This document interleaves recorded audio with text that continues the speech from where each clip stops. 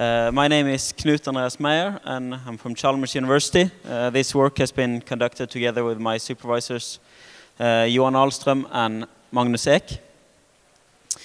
So before I go into my outline, I would like to focus a bit on the large plastic shear strains. I think most of you are familiar with this. If you look at that nominal rail profile here and compare it to a worn one, we see quite a lot of profile change. Of course, a lot of this is due to wear, but also some are due to plastic deformations, which is in particular visible down here. These plastic deformations can also be seen in the microstructure, of course, of the material, where we can see these typical shear lines, which this is just a regular optical micrograph. An interesting part there is noticing the size of this region. It's only 0.2 millimeters in depth, where most of the action is happening.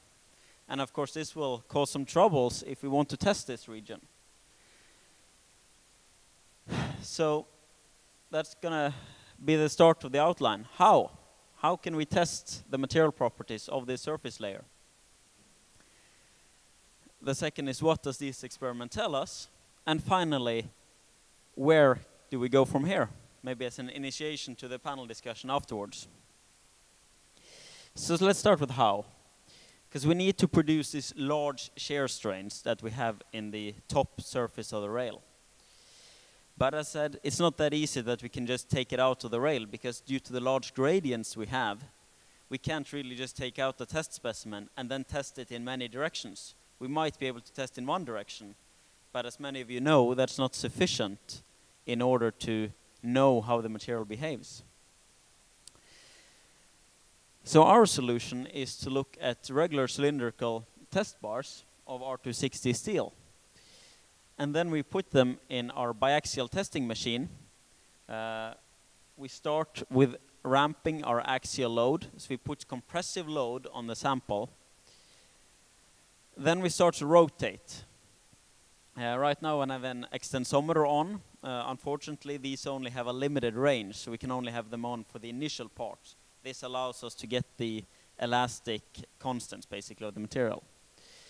But once they've removed it, we can continue rotating our test bar. At this point we would just check that it doesn't fail by looking at the torque if it decreases. It won't fail for this first part. Our machine can only do 90-degree increments. That's why we will soon stop this test. You'll see it in a minute here. And you'll see the elastic unloading. And then we just release the grip, rotate back the anvils.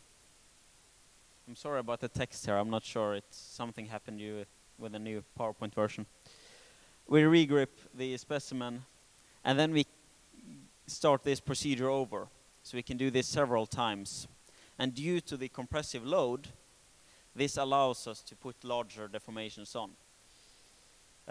You can see here that on a deformed sample, illustrated on the right side here with these lines that were put on before the deformation, that it's quite severe deformations on the surface. You see also the strain values there, the shear strain gamma and the axial and the circumferential strain values. Here are some graphs that basically just shows the mechanical response. So here we have the elongation for different nominal axial loads. So you see here, this is a minus 500 megapascal, so that's a compressive load. We get a quite lot of shortening here, roughly 7 millimeters. You also notice that we can twist a lot more if we apply compressive load. And of course the torque responses are different as well.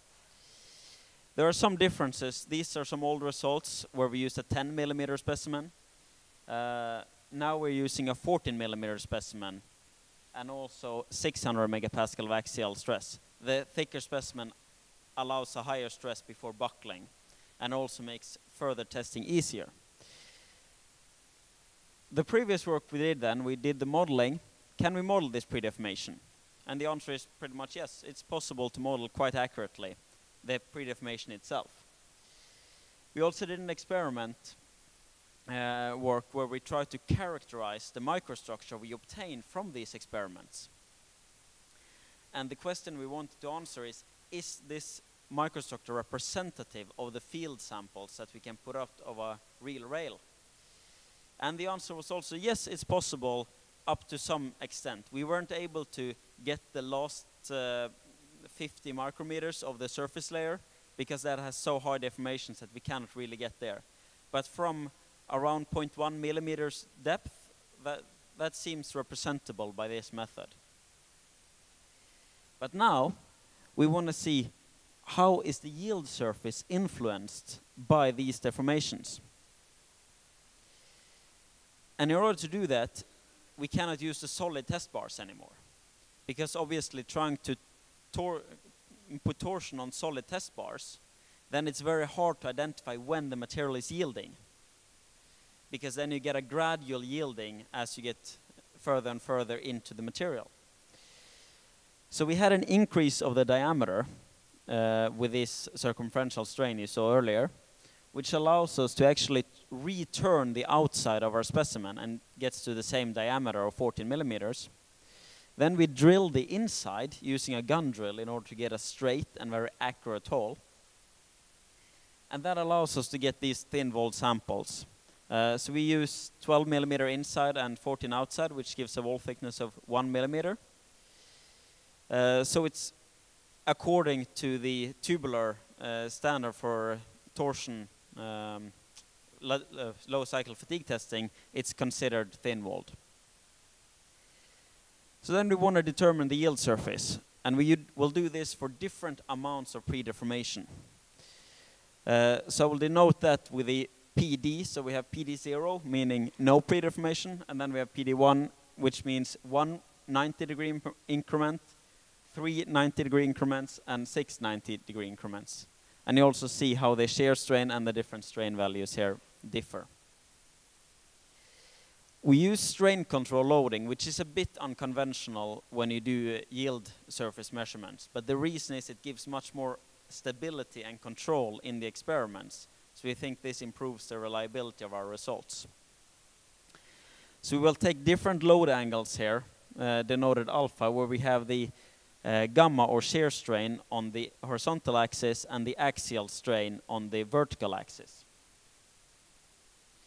And we will use the von Mises effective shear strain as our effective strain as our indicator for yield. So it's an offset strain. And I should say it's 0.1%. So it's quite big for yield surface measurements, but smaller than the regular RP 0.02, which many report as the yield limit for materials. So, what are our results? Initially, we have the yield surface here, which is very close to a von Mises yield. As we add more deformation, we see here that we get an elliptic shape. At least we can fit an ellipse quite accurately to it. And you also see that it doesn't change very much when we go from only 1 90-degree increment to 3. So we see most evolutionary, but we do see some increase in size. If we do more, actually the problem here is that the rotation is a bit uncertain, it looks like on the ellipse. So we can say we still see an increase in size, but there is some uncertainty about the rotation of this yield surface. It's a bit dangerous, I would say now, to just jump ahead and look at, say, okay, these are the results. So I want to look a bit more careful now into what are the actual stress-strain responses that lie behind this yield surface. So basically, between each of these points here, there is 1/2 of these curves. That's just the loading curve. And we choose an offset strain that, in this case, puts us here. So if we compare this curve, which is in pure shear, to the different load levels, you see that there is, in the positive shear direction, which is the same direction as the pre-deformation, there's very little change in the curves. On the other hand, on the other side, it's a much more bigger change. It is also a much softer transition after the first deformation, which is well known from typically cyclic plasticity, where you see that the first cycle often differs a lot from the following cycles. You also see that there's very similar for even the large shear strain here. But the choice of offset strain, you know, if you look very carefully, it might be hard to see here. Actually, here the red curve is the upper curve, if we look really in the beginning, and then it changes up here. So what you choose as your offset strain value will have a big influence on how this yield surface would look. And that, of course, becomes a problem when you're going to model later. And that comes to where to do next. What yield criteria can we use to predict these yield surfaces? And can we predict the evolution? Because it's nice that we can characterize at one point in history. But if we want to be able to model the life of a rail, we would like to be able to model the evolution of this yield surface during the service loading.